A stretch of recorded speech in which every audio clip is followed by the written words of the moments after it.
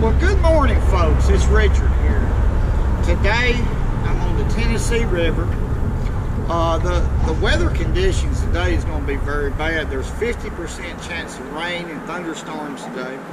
So I've decided to try to seek refuge and stay under these bridges, keep from getting so wet, and fish for flathead catfish today. I was fortunate this morning. I caught me some big golden shiners, and my intentions is to catch a big flathead or a blue. I have some shad with me too, fresh shad, so I'll show you what we're going to do today and how I'm going about it. Okay, I'm going to show you my first rig right here. I have a 8/0 Gamakatsu octopus circle right here, tied with a snail knot, with a no snail knot, with 50-pound test leader, about 20 inches of it, with a mustad swivel. Then I have a bead, and then I have an easy sinker slide right here, which the current's not really that bad this morning, so I'm going to use probably a 1-ounce bank sinker to start with right here. Now I like these right here. I hadn't used them on this channel, but I've used them in the past off camera. See how quick that is. Now if I need something heavier, I can just go back in here and find me a heavier weight. So let's rig us up a golden shiner, and I'll tell you what I'm fishing for when it comes to flathead or big blues. Okay, let's get us a big shiner. All right, this is a shiner about 8.5, 9 inches long, and I'm just going to hook him right through there like that. Okay, live shiner, and I'm using a 6.5 foot all-star rod, believe it or not, with an Ambassador 6500S loaded with 40-pound line. That's my main line. Let's lob him out here and see, if that 1 ounce I hold him. Now what I'm doing right here is I'm not just fishing anywhere. I'm fishing right off the side of this break line that's real rocky, real rocky. You can lose a lot of tackle right here. For flathead catfish, I like real rocky areas.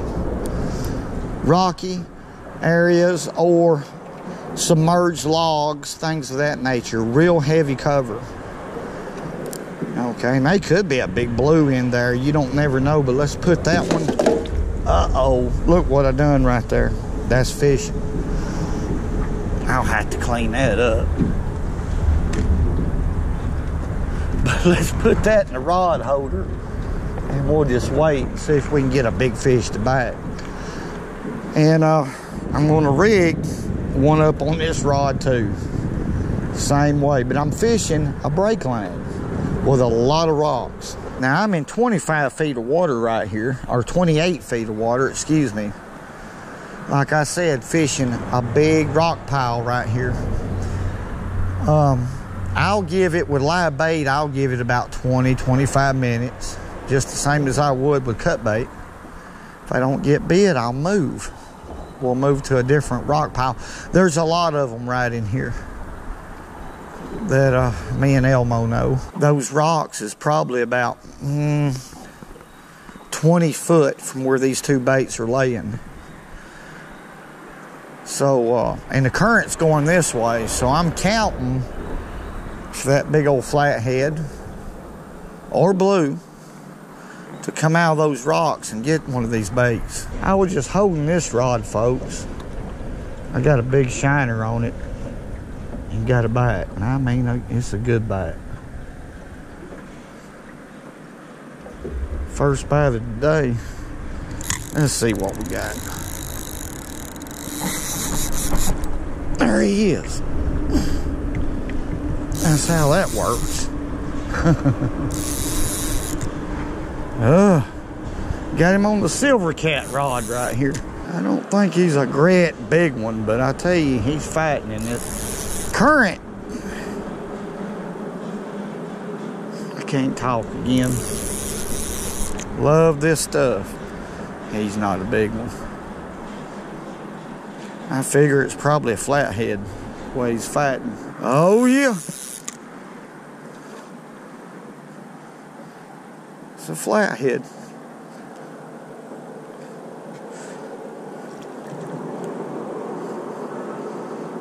Boy. There we go. He ain't bad. He ain't no great big one, by no means, but he's the first fish of the day. We've broke the ice.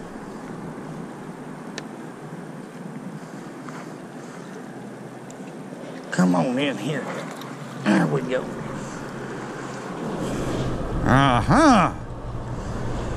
Hit a big shiner. I'll show you how big of a shiner right here that he hit. I've got some dab ones in my cooler. Get one out. That right there. Big shiner. They love them. That bluegill and live gizzard shad. I like to fish them all. And all those work. But a shiner will definitely get the job done if you can get them. Alright. Get her hook out right there. It's a nice one. He ain't no giant, but he's a flathead. We're flathead fishing. Well, really, we're trying to catch anything we can. Because it's good for us. Let's let him go. Look at him. Watch him. There he goes. Okay. What about that? All I did right here is take this shiner. I threw that. I've been moving around. This is probably about the 4th time that I've moved. And just had got here and got my rod situated. So I got that silver cat rod out and pitched that shiner behind this column. And I mean, by the time it hit the bottom, it might have been there a minute. Boom. And I knew it was a flathead. I just didn't know how big. Let's catch another one. Yep, there's a fish. Got that shiner. Y'all see him?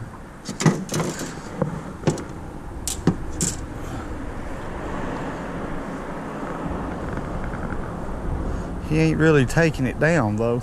It's fixing to rain. You talking about getting dark right in the middle of the day. Now, it's dark. That fish right there will probably come back. We'll watch him right here. That fish has got it. Folks, that fish got it, come back and got it again. And he turned it loose. He ain't big enough for that big shiner. And he's got it again.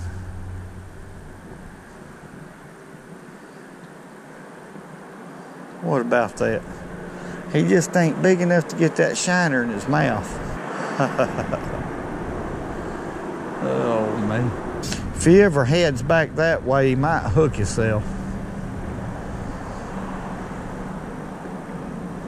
If he can get it in his mouth, that's the thing about it. Can he get it in his mouth?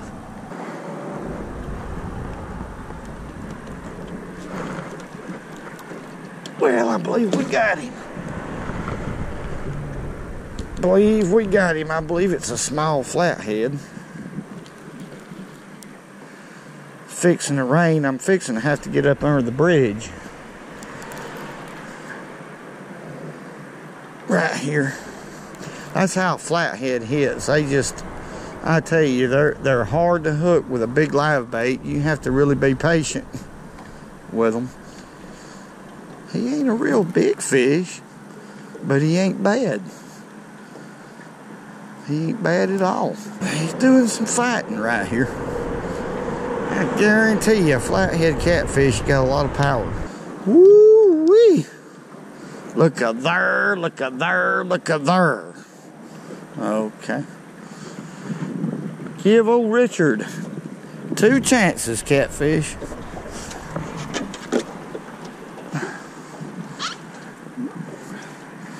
That shiner was almost too big.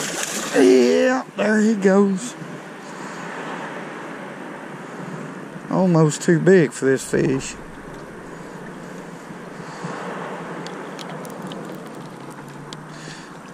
My goodness, they got the power. Would you quit getting the net? There you go. My goodness. Whew. I love to catch these things. I used to fish for them a whole lot. That's a pretty good flathead. He ain't no gargantuan. He's a good one.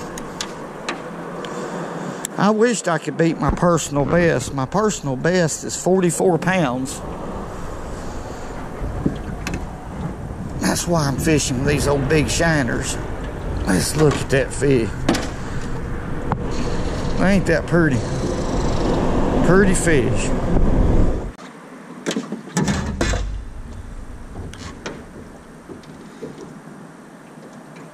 Folks, here he is, right here. I got another one back here that's on. I'm gonna try to hook him right now. Let me put this catfish right here. He's had it for a while. Let's see what we got. I'm gonna try to. There he is. Got another one. And that's a flathead too. I can tell by the way he's fighting. What about that? Got us a double boom boom right here. Hurricane Michael is causing this. It's right in the middle of the day and it is dark. Real dark. And catfish get real active. This one right here is pulling. I guarantee you. I think he's about the same size as the one I just caught, but we'll see. Yeah, might be a little bigger there. We'll let him wear out. I don't like to horse them. No need in it. Yeah, good fish. Okay, I'm fixing to get rained on, but that's okay. We're having fun. I used to catch these things like crazy, and I mean big ones. I'm gonna get back into it. I forgot a lot of stuff, but I'm getting back in the click a little bit because they are sporty. Dad, oh, he's fighting. Quit. Okay. Wow, that was hard to do by yourself. There, Elmo. This one here is a little bit bigger headed, I believe, or they might be identical twins. One's a little bit, this one right here is a little bit fatter than that one right there. Okay. Now I'm watching that other rod because it could go off at any minute. The flatheads are moving. The surface temperature is 77 degrees. Fall's coming, no doubt. But let's get these catfish off. But here they are. Two of the same. Okay. Let's let them go. Okay. Let's just let them both go right here. I'm watching that rod. I'm telling you, it could go off. No doubt. It's getting too dark out here to even film, but there they go. Nia-haw and Chia-haw. Goodbye. Okay. Let's look at this rig real quick before we leave. It's you can get them at Walmart. Look how easy you can get this off. See, it's got a round catch on each side, and it's off. Ain't that cool? That's real cool. I like that. These kind of weights right here, see, I'm fishing real heavy rocks right out in here. You won't get hung up so much. That's what I'm trying to say by using them. But I don't know. I love it. That's my last live shiner right here. It's on this rod. And I'm watching it close, but I'm also watching this weather. I'm gonna I don't like to just catch 3 fish and then close out a video, but I better go ahead and go in. I'm lucky so far not to get drenched, I'm talking about. But I guess the thing I'm trying to point of this video is big baits. Now shiners, golden shiners is a great bait for flathead, but my goodness, bluegill are too. Shell cracker, I've caught them on shell cracker. I've caught them on gizzard shad, the big ones. But I always use a big bait when I'm using live bait. They'll hit cut bait just as well sometimes. Sometimes better, but usually live bait to catch them flatheads. I'm sorry, I know that there's some in the area and they're moving, and that rod could really blow over, I mean, with a big one. I love it. And they is nothing like the sport of fishing, and I want to tell y'all, thank y'all very much. And you know what? Hey, whoa,